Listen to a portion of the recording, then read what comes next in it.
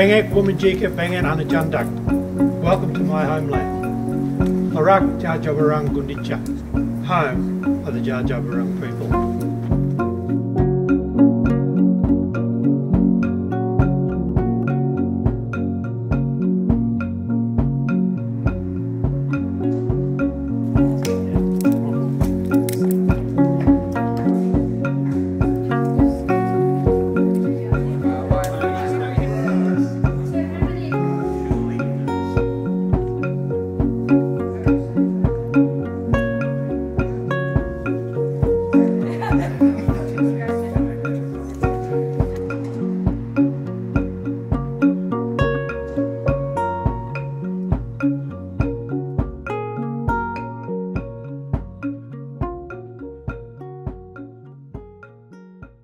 This is the first time, to my knowledge, David Holmgren and Bruce Pascoe have shared a talk together, and I can't think of any two people I'd prefer to have in the room at the same time to inspire the juices for change, for political action, for reconciliation, for rethinking culture through economy, and ways to perform life outside the banker's realm.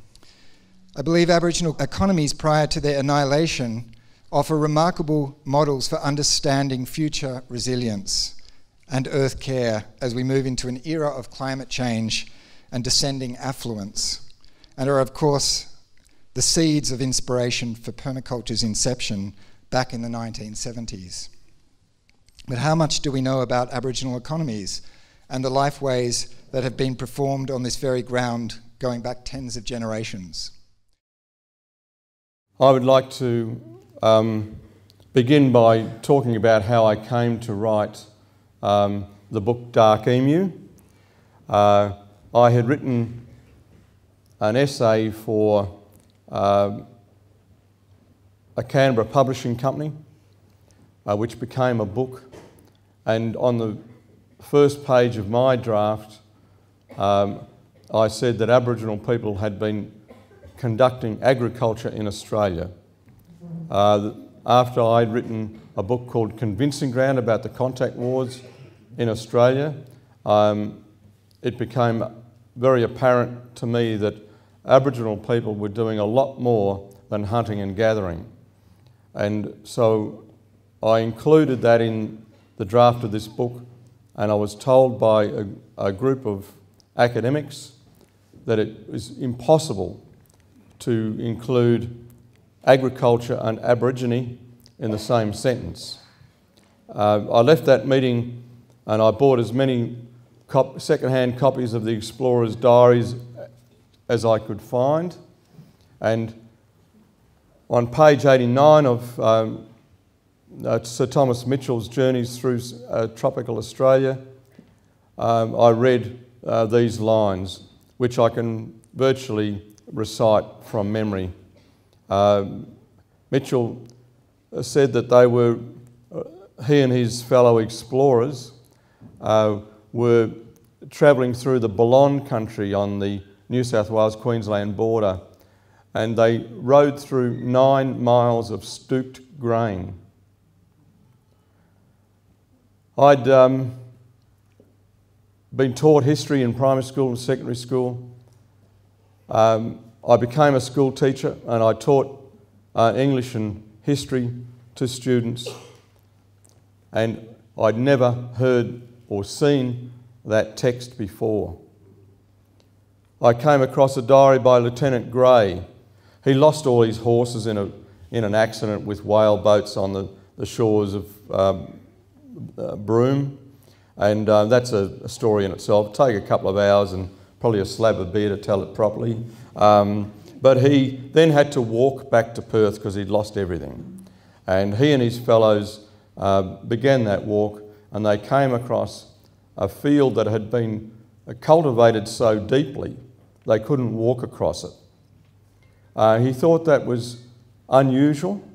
It's not what he'd come to Australia to expect, because no one had mentioned it before, and no one had warned him that he might expect this. He was walking through country that no European had walked through before, but even so he was shocked. The next day he came across another field exactly the same, perhaps a little wider, and he had to walk around it. He couldn't walk across it. It was so deeply cultivated. And the next day he came to another one. There were log houses on the boundaries of these fields. There were wells dug periodically in order to irrigate the crop, and there were paths all through it. And some of his fellows said they looked like the beaten paths of English villages. I was amazed by this reference in our history, our available history, and amazed that I'd never been taught it by any of my school teachers, none of whom were mass murderers or deliberately trying to hurt children, except on occasions. But this is part of Australian history, and it wasn't being taught to us. I read Charles Sturt's journal. Sturt was having terrible times in his attempt to find the inland sea, and he was climbing these vertical sand dunes, one after another, and he and his fellows were virtually dying. They had run out of water completely. If they didn't find water soon, they were going to die within 24 hours. They got on one last sand dune, stood at the top, looked down, and they were hailed by 400 Aboriginal people. He was shocked that there should be so many Aboriginal people in a land in which he was dying. How were these people surviving? What he found out was, when he got to the bottom of that hill, that those people brought coulamons of water from their own well and held it out to him and his men, and then turned to the horses, an animal they'd never seen before, and allowed the horses to drink, even with the horses' whiskers touching their fingers. Sturt commented in his journal about the bravery of those people, but then he had to comment on their generosity, because they fed him and his men roast duck and cake. Sturt referred to those cakes as the lightest and sweetest he'd ever eaten. And you might expect people starving to death to exaggerate a little, but he was backed up by Sir Thomas Mitchell, who'd eaten the same sort of cakes several times, and he used exactly the same phrase, the sweetest and lightest. The people had been harvesting a crop they'd sown in the ephemeral riverbed of the Warburton River. They'd converted it into flour, and they'd been living a bounteous life there with the wildfowl that was still on the ponds in the drying stream, and converting this grass into flour so that they could live well in what is now called Sturt's Stony Desert, the dead heart of Australia. No Europeans live there today. No crops are grown there, because it's impossible for Aboriginal people to grow that grain with buffalo and camels and cattle wandering across it. It was an incredible scheme, an incredible devotion of labour, and an incredible bit of science and agriculture, and yet this country knows nothing about it. The thing that really shocks me is that 220 years of academic research in this country, and no one can say what that grass was that those people were growing. Here is a very, very important source of flour for Australia. Grows on sand, needs only one watering, needs no fertiliser, needs no pesticide, produces the lightest and sweetest cakes in the world. We have 230 television shows about cooking in this country. No one has ever referred to it. You know, this is an absence of scholarship.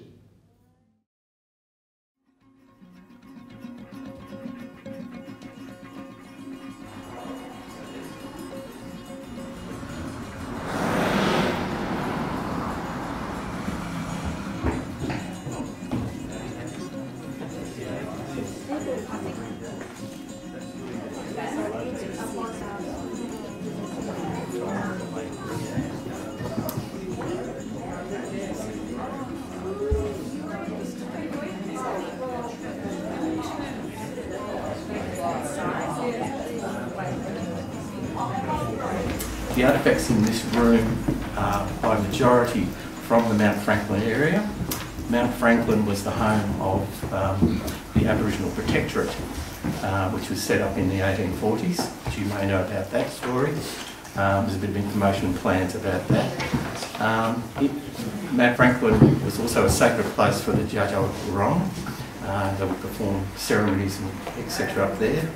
I can't really tell you what the ceremonies were. It's up to the Dja Dja Wurrung to be telling you those stories. We've recently had the Dja Dja Wurrung Corporation do an assessment of all our artefacts, and an archaeologist looking at them, and they've done an assessment. They will take that knowledge back to the Dja Dja Wurrung and bring that, or offer that knowledge back to us at some stage.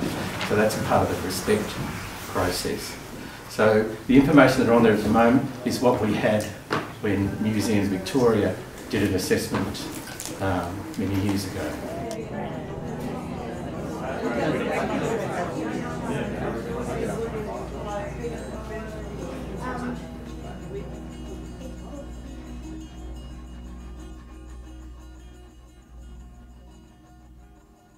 Sir Thomas Mitchell, in his journals, as I said before, rode through 9 miles of stooped grain, but he also rode through villages where every house was different and 1,000 people lived there. He remarked on the beauty of those houses, the grace of their design, and the bounty of the food that was growing on their roofs and walls. The next day, after describing that first village that surprised him so much, because he'd also come to Australia believing that Aboriginal people were hunters and gatherers and merely wandering around the face of the globe fairly helplessly. The next day he found another village, another 1,000 people. The next day another village, another 1,000 people. These people were close to the town of what is now Brewarrina, near the great fish traps.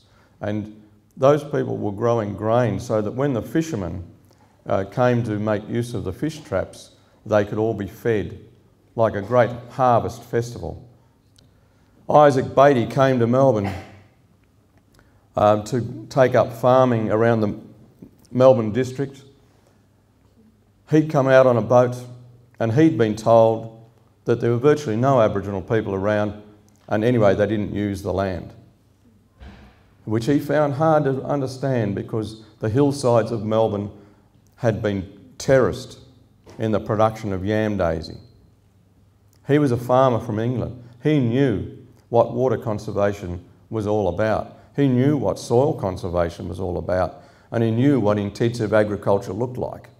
He recognised these terraces for what they were, and yet virtually no one else in the government of Victoria, as it became to be known, mentions these things.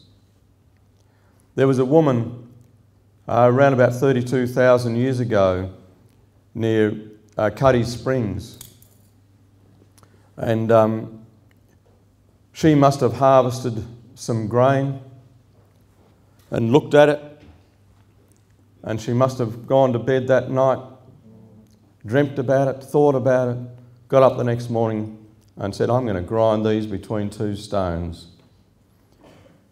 When she did that, she discovered she had flour, and the genius of that woman allowed her to combine the flour with water and apply it to heat to it, and she made bread.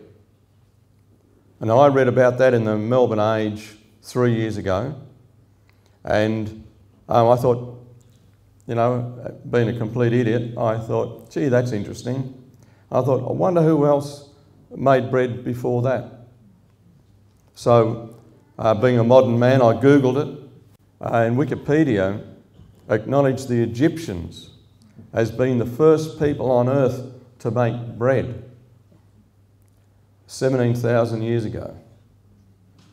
15,000 years after, one of our women, one of your women, your Australians, it's a triumph of intelligence, ingenuity, science, agriculture, all of those things. And it's probably older than 32,000 years, because in 220 years, How many grinding stones have been analysed with that purpose in mind? 1.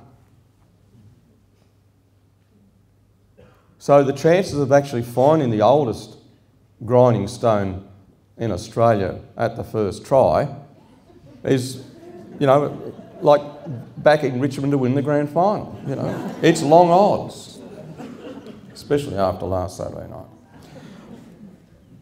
So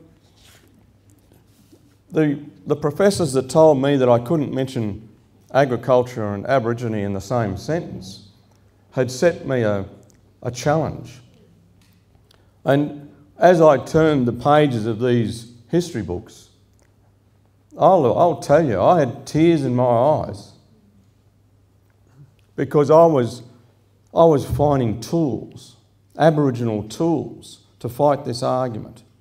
There's nothing wrong with being a hunter and gatherer. And a lot of the things of food collection in this country are similar to hunting and gathering. But the truth is, we were not hunters and gatherers, mere hunters and gatherers. So I was thrilled to find these references, thrilled to be able to debunk this idea of Australian Aboriginal people being hapless wanderers. Unfortunately, I believe that insistence on our country in perpetrating this lie is to justify possession of the land. If you can argue back to your own people in England, back to your own government in Australia, that Aboriginal people aren't doing anything with the land. They're not sophisticated enough to use it. They don't deserve it. And nothing is further from the truth.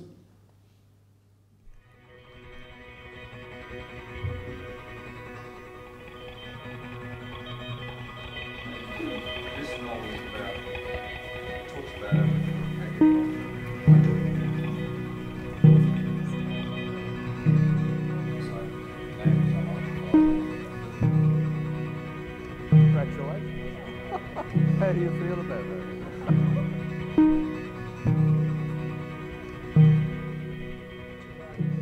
Well, it's lovely to be here. There are a lot of people here who were also at the museum and looking at those marvellous stones that the museum has in the cases there. I'll be talking about those tonight. There are some very interesting stones in that collection. I was expecting a lot of small people, but there's a lot of big children here. So I'm going to talk about animals because both my young adult novels, the most recent ones, are about animals and fish and the country. Like this, repeated action like that, broadcasting drone.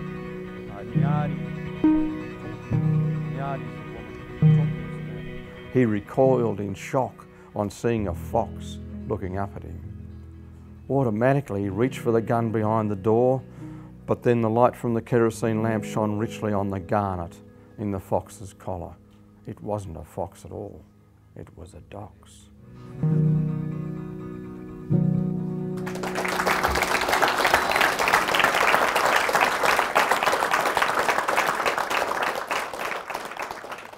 It's a mighty task for you young people here. You're all young people, you're all younger than me, so you can all get under that label. But for you people at school, you young people at school, you challenge your teachers. They teach you some rubbish about Australian history and you say, hang on, I don't think that's right. We're teaching our young people. I'm living on Yuin land, that's part of my family's land at the moment down on the south coast of New South Wales. And we've got a food company called Gurunji Munji. I'd be surprised if some people here didn't help us in the Possible campaign last Christmas to raise money. And we've employed a young woman to work on growing yam daisy for us. And she's doing a fabulous job. And this has allowed us to put some intensive work into bringing back these plants, which were domesticated plants of Aboriginal people. You know, one of the miracles of this kind of cooperation will be when we walk beside the Murray River and look down and there's water in it. What a radical idea. Fancy putting water in a river. You know, we flog that poor old stream. We flog all our streams. And we do so, and we think it's justified by farming. It's great to be able to water grapes. It's fantastic.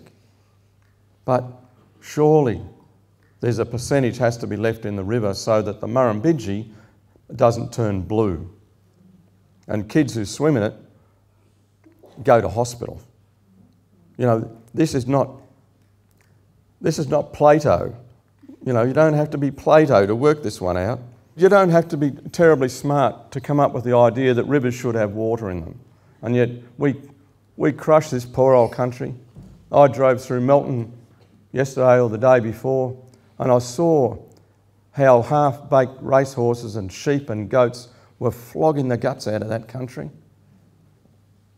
You know, we owe it to the land to be a bit more gentle. And Aboriginal people had the tools for that. We've still got them, and they can still be applied.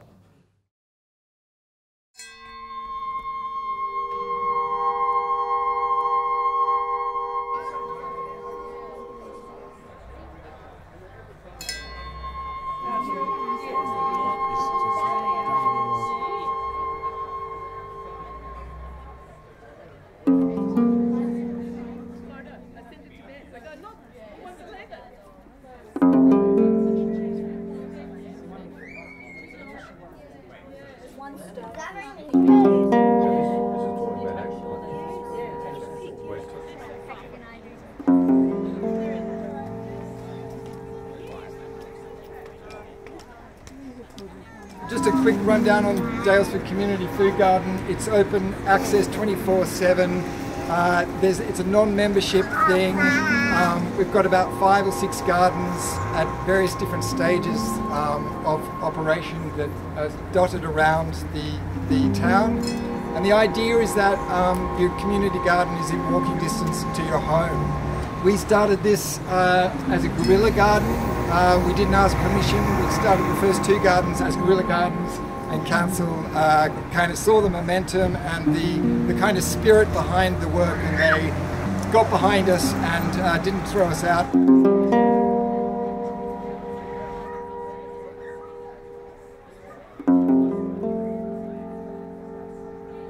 I thought it might be fitting that Bruce plant the first seeds in the garden here. With the permission of the Jarjarang, when we're involved in cultural practice, and planting seeds is cultural practice for us, we would point to the poles, Melina, Warrigadam, Nacha, Purga. And when Aboriginal males speak to each other, they begin by saying Binyajan Nalu, Birgan, Nujan Jongorong, which is through the mother. This is the mother.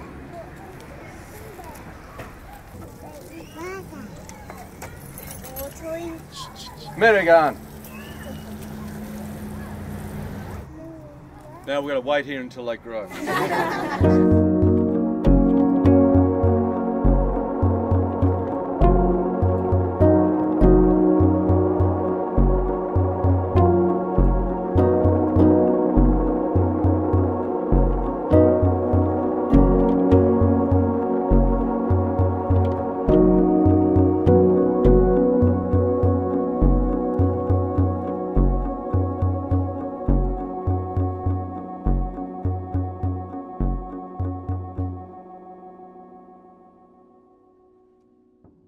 It's a great honour to share this event with Bruce.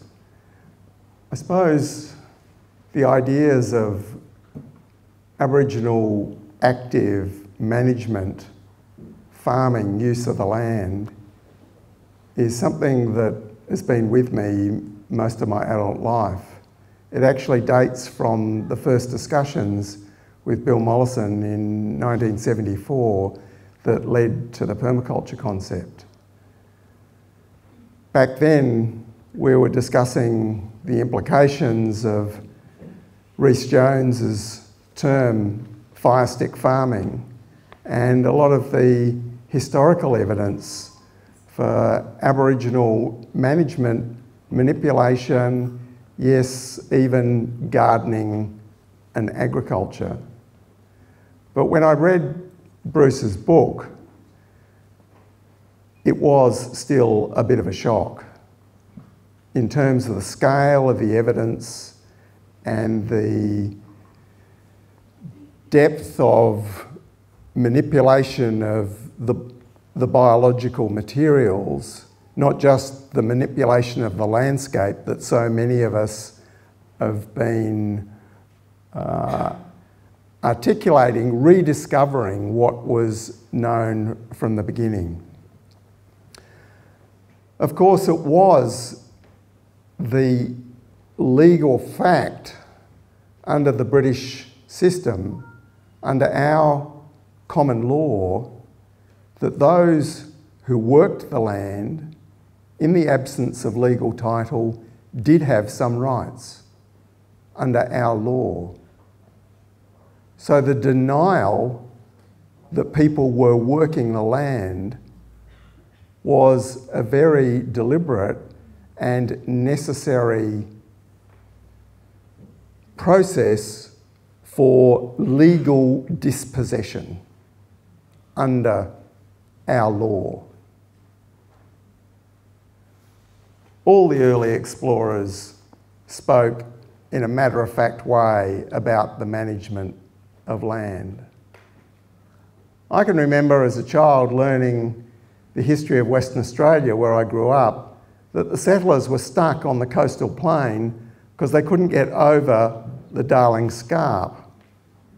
Now, anyone who's been to Perth and seen those low-rising hills that wouldn't amount to much more than walking from here to Kawinji, could have thought, as I did as a primary school kid, what sort of bloody wimps were they?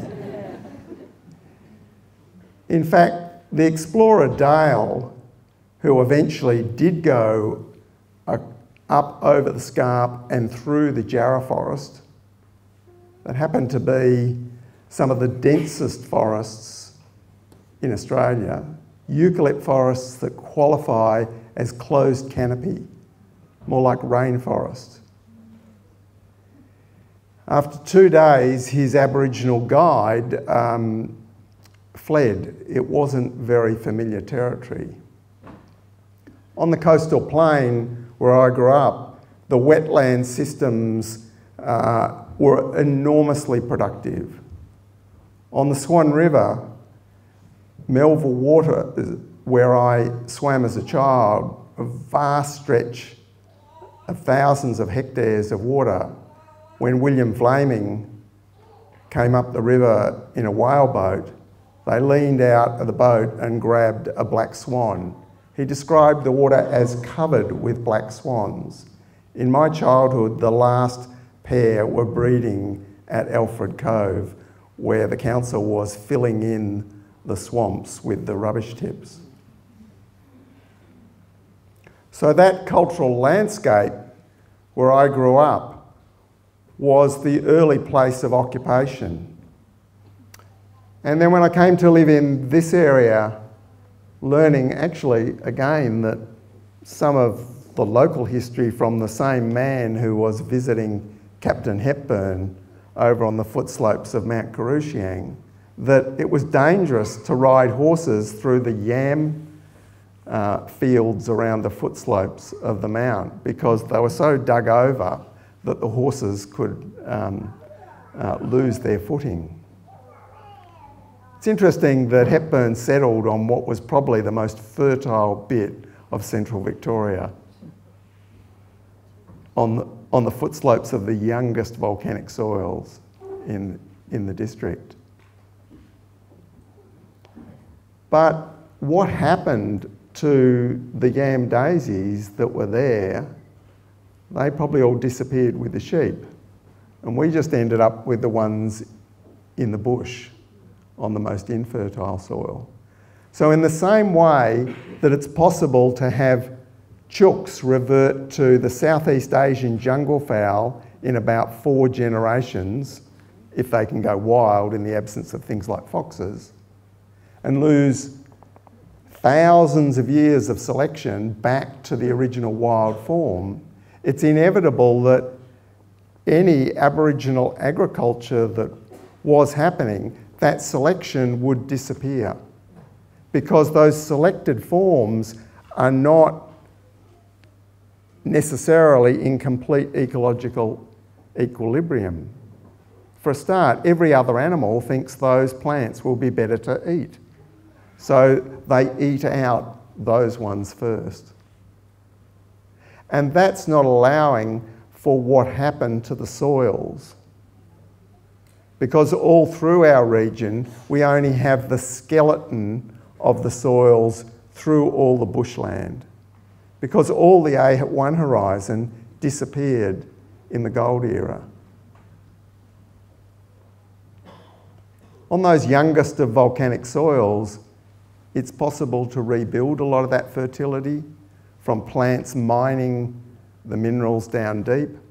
On our sedimentary soils, what was in the top 1 or 2 inches was everything nature under Aboriginal husbandry had managed to filter, was all in that top few inches.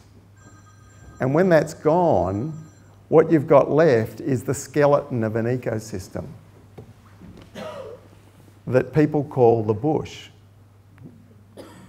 Gum trees will just grow on the bones of the country.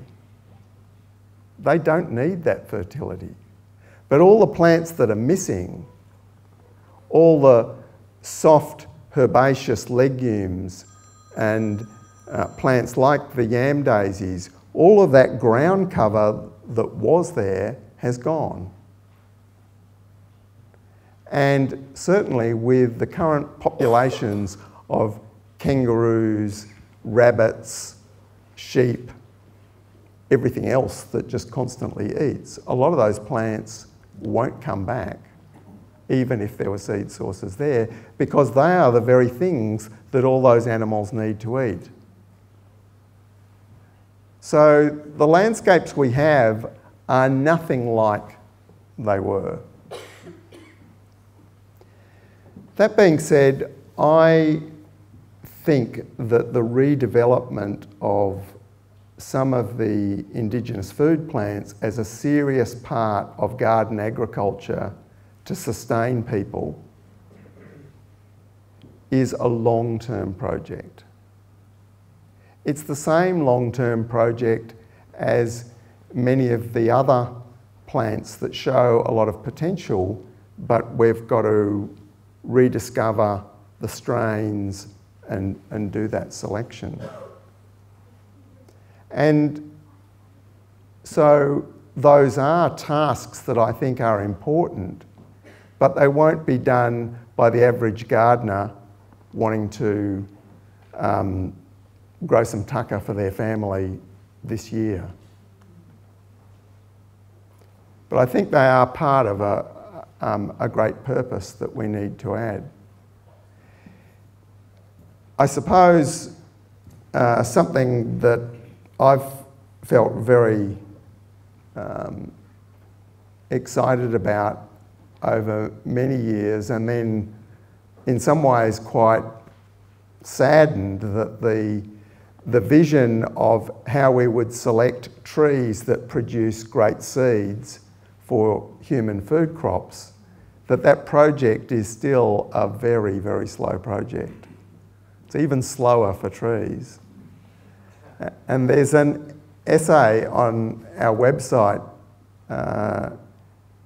dedicated to the memory of Peter Brew, who gave us 2 bunya pines from Queensland to plant. Because bunya pine is Australia's greatest contribution to the tree crops of the world. Not just a nut, but a gigantic starch nut, 4 times the size of an almond, but in nutrition sense, a staple like chestnut. And like chestnuts, we eat a lot of roast bunyias when we can get them. And our bunya pines, I say our bunya pines, they're not really our bunya pines, they're planted on the public land, on the common, in what we call the Hepburn Spring Creek Community Forest. It doesn't have any legal status, and the work we do on the common doesn't either. Those trees are starting to produce cones after 25 years. So I suppose a question might arise as, is that appropriate here?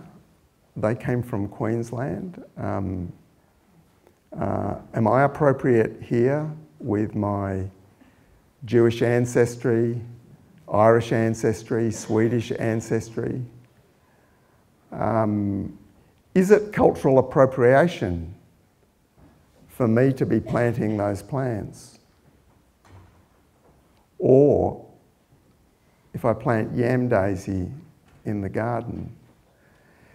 Around the world, this issue with permaculture and cultural appropriation is a little bit of a hot topic, because everywhere in the world, permaculture acknowledges Indigenous and traditional people as the big source for what we need to do in the future, but not in the way that we need to exactly copy it in exactly the same place, because the world has changed.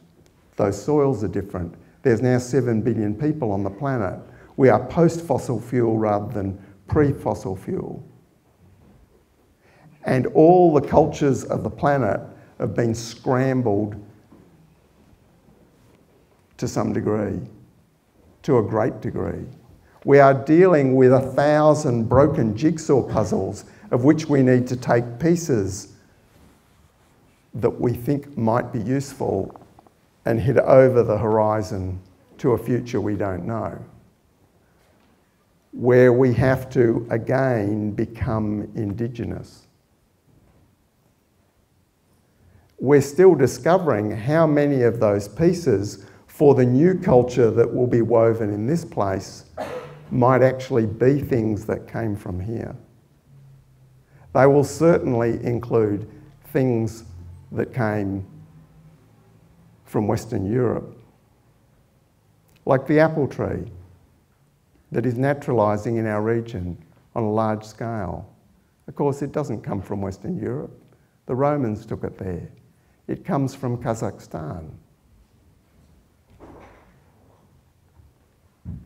The apple tree is becoming Indigenous.